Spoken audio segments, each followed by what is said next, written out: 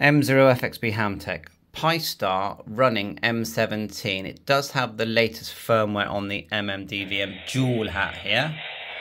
You can see the dashboard's working there, and we're selected at the bottom to M17 at the moment. Now remember, when you do update these hats, the hat is the top part of your hotspot. Look, when you update them, you do need to make sure you run the right command for your.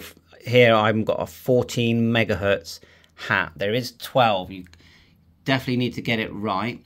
But it is working, and the hotspot is transmitting, although I haven't got a proper receiver for M17 here. Well, I have got a board that I made. I could wire that up actually. I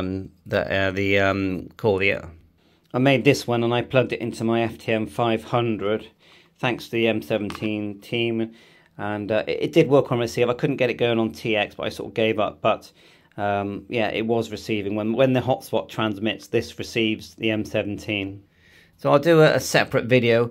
Before you update your hat, you do have to update your configuration here. You do need to update, otherwise the firmware that's needed, look at the numbers there ending 127 and 4.18. The firmware needed won't be on the system if you don't update. Once you've done that, then you put the command in. You just go to configuration, expert and SSH, log in, put the correct command in, and it will update your hat. And there are different commands for different hats on different hotspots. So I won't show that in this video, but I just want you to see that M17 is running on PISTAR. That if you watch now, if I TX here,